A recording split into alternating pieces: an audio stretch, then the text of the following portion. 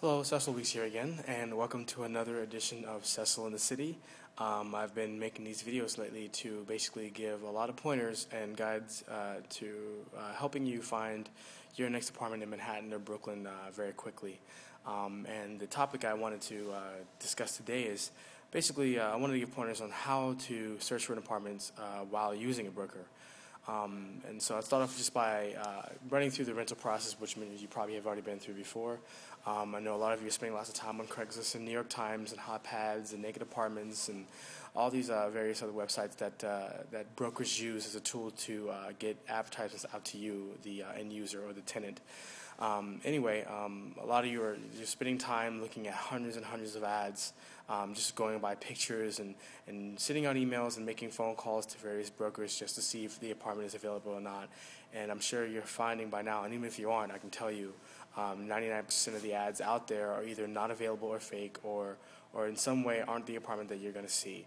And many of you are probably getting tired of that whole process, and actually that's the whole point of this YouTube channel, is to get you to the finish line faster and without being annoyed and frustrated. So you're spending this time out there looking at hundreds of ads, calling hundreds of different brokers, and most of you have full-time jobs. And I'm here to tell you that you should, if you're going to end up having to pay a fee anywhere, or even if you're not going to pay a fee, but you're going to end up searching for an apartment and using a broker anyway, you might as well find a good broker that you trust. Let him do that process for you, and move on from there. I'm not sure many of you know this. Many people have a lot of confusion about the ads they see online, but every broker in this city has access to all of the very same apartments. Theoretically, there is no such thing as an exclusive, and you may think that as a misnomer, but let me explain it. I personally will give an example of one of my exclusives. I have an exclusive on a studio. It's $1,900, just so you know, in Chelsea. And just because it is my exclusive doesn't mean that other brokers can't show it. I, in fact, rely on other brokers to find my ad and show it to their clients. It's my way of renting it. By exclusive, it just means that the owner of the apartment has listed it with me to then advertise out to everyone, you, the end user, and other brokers. So even though it's my exclusive, your broker can show my apartment. It just means that no matter what happens, this apartment has to rent through me. So it's an exclusive, but I, in fact, rely on and encourage other brokers to bring clients by. It's probably going to be the way I end up leasing it. So that's just one example, and to prove the point of how every broker has access to the same things. And to the next point, those ads that you see online on Craigslist and New York Times, neither me or any other broker really ever actually have strong ties to that apartment. It is not our apartment exclusively to list or to advertise. It is just an apartment that we spotted and noticed was a good deal, was very photogenic, was able to photograph well, or had a great, phenomenal price. So when you see an ad on the New York Times or Craigslist, it is not as though no matter what happens, that apartment will rent through me. It will rent through any broker. It just means that I spotted it and decided, wow, this is a good deal. Let me go ahead and list it. Which is one of the reasons why you'll meet with brokers or call brokers, and they never really want to show you just one apartment. They're no way tied to that apartment. It is not very beneficial or an efficient use of your time or the broker's time to make the trip out to see just that one apartment. You'll always get questions like, what are you looking for, what's your price range, and all that, even though you called for one ad, because it is in both parties' best interest to see more than one apartment in an appointment. So that being said, let me guide you towards taking your search offline.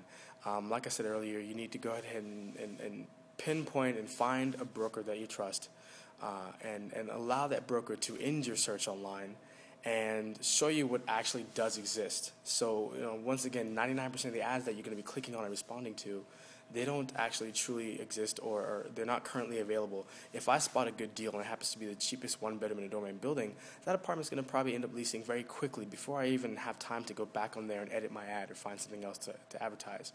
So once you found a good broker, you might as well end the internet search and start allowing that broker to then go back to the same buildings and find out for you, while you're working full-time, what actually exists and what to take you to. And the next point I wanted to bring up is that you may not know this, but in Manhattan, it is really hard to find an apartment, especially if you're looking in areas like the West Village, Chelsea, or other downtown areas that are the hottest areas. You might as well treat the rental search as if you're buying, and that again goes back to trusting your broker. you can expect to find the apartment that you're going to want to take, at least with that very first appointment. That first appointment is a feeler between you and your broker. You're going to see a couple things. Your broker will, at least I do, gauge your reaction to the apartment you see, and then fine-tune the list for the second and third appointment. And that's the next point. It is very important that if your broker is pushing it, if he is a good broker, some brokers will only meet you once and you never hear from them back again. If the broker is following up on you, but you didn't see anything you liked on the first day, just remember, the broker never had a chance to meet with you and hear what you do and don't like, and hear what kind of features in the apartment you're looking at and like and don't like. So the second appointment is key. After you've told your broker, even though you may not have even realized this before going out to see apartments, you either don't like parquet floors, or you don't like a certain type of light fixture, or you only want tile in the bathroom, you don't want linoleum. It's very important that the broker hears that on the first appointment and then can fine-tune what needs to be shown on the second and third. And that all encompasses back into the point about treating the rental process like you're buying. If you're buying an apartment, I'm sure you don't go out and choose a broker and see 5 apartments with them, fire that broker, get another one, start over from scratch with him hearing what you like, see 5 appointments with that broker, fire him, go to the second, third, fourth broker. Every single appointment you have is a different broker. In the rental process, people tend to do that a lot, and that's not what you should do. You need to treat it like you're buying. Use one broker and see 30 apartments with that broker, because each appointment gets you closer to the finish line. Rather than starting over every single time with the new ad that you just happen to call and using a new broker, you see only 1 or 2 apartments or maybe even 5, and then you fire them and go to the next one. No. Stick with a broker that you trust, that you like, not just anyone, not the first one you call, but when you finally find somebody you vibe with during the appointment, go out on the second appointment. You'll be doing yourself a favor. And again, once you have found that broker, it is best that you then let that broker do his job. Don't keep searching online and keep contacting these other brokers about these fake apartments you're constantly seeing, and then going to the broker you are using and say, well, what about this? What about this? Because I guarantee you, you can email your broker all these links to the things you're seeing, and since 9 out of 10 of them will be fake, he or she will respond saying, yeah, that's not real, that's not real, that's the Caledonia, no, they don't have 1-bedrooms for $2,600, those 1-bedrooms are $5,000, that's a false ad. Once you found the broker you trust in the online search, at least until you decided that you do want to fire that broker and find another one. So in the online search, once you found somebody you trust. And once you finally start meeting with brokers, again, my whole point of making this video series, is to have people then start trusting their brokers a little bit more and actually get rid of the bad name that we have. So once you finally start meeting with your broker, be nice, honest, and open with your broker. Let your guard down. If the broker, every time you react negatively to an apartment, is actually agreeing with you, rather than trying to keep selling you on an apartment, you've already said you don't like this or that, the parquet floors, the lights. If he's agreeing with you and saying, let's move on to the next place, that's probably a broker you can trust. If the broker, after you've already told him you don't like it, is still trying to sell you, then maybe you do want to move on. But once you've found a broker that makes you feel a little bit easy, and is agreeing with you on things rather than trying to butt heads or sell you on every single apartment he takes you to, it's okay to then start letting your guard down and be nice, honest, and open with your broker, because the relationship and your experience with the apartment hunting process will be much more pleasant. You'll start to love your broker and start wanting to recommend your broker to other friends. And that's another key point. A lot of brokers are working for the immediate cash, the immediate deal, whereas you can kind of tell with a broker like myself is not working just to lease you that apartment and then forget about you. Me personally, when I work for referrals. So that means I want to make sure you're happy with the apartment. I want to make sure the building it's in is great. I want to make sure that once you put your name on a dotted line, you're still happy once you moved in. I will tell you that I work for referrals and not just for your immediate deal. And that's the kind of vibe you should get from your broker. It's not that immediate, I want you to sign the dotted line and pay me your broker fee, or so I can get paid by the landlord when it's no fee. I want you to find an apartment you like and have a great experience throughout your entire lease term.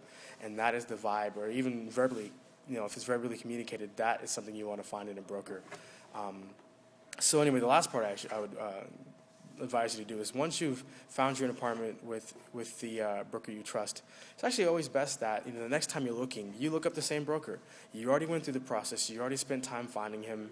You've already went through all the ads. You already found something you like with him at the end. It's best that you go ahead and pick up the phone when the next time you want to move. Call the same broker. And if you're moving into an area that he doesn't or he or she doesn't necessarily work in, a lot and doesn't know a lot about, if he was a good broker, he'll tell you. It's something that will be communicated. I helped you move to the Upper East Side, but now you want to move to Chelsea. I may tell you, hey, listen, the next time you call me, the next year, 2 years later, you know what? Chelsea's not my expertise. Let me take you out there 1 or 2 days, but if you don't find something, I can recommend a friend to you. And that's pretty much it. I think you should walk away with this knowing that, you're best finding a broker you trust rather than spending your time online constantly sifting through the ads and sifting through the fake and the misleading and all the dirty stuff that's out there. Find a good broker and in your online search and make him earn his or her fee. Okay? Anyway, I think that's it. I think you get the point. And until the next video, have a nice day. You can contact me at 832-704-3657. And happy hunting.